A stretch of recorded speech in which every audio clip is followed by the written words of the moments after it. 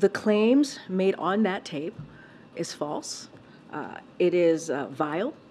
And they put our fellow Americans in danger. If you think about the racist and anti-Semitic conspiracy theories that come out of saying those types of things, it's an attack on our fellow citizens, our fellow Americans, and so it is important that we essentially speak out when we hear those claims made more broadly.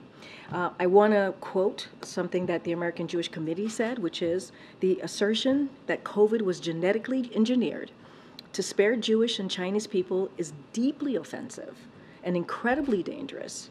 Every aspect of these comments reflects some of the most abhorrent anti-Semitic conspiracy theories throughout history and contributes to today's dangerous rise of anti-Semitism. And so this is something that this president and this whole administration is going to stand against when we hear that type of those false claims against Asian Americans, against Jewish Americans. We're going to continue to speak out, and we believe, and this is something that we just heard, it's important to protect the dignity of our fellow Americans. It's important to respect our fellow Americans, and so it is, as you can understand, the core principle of our country.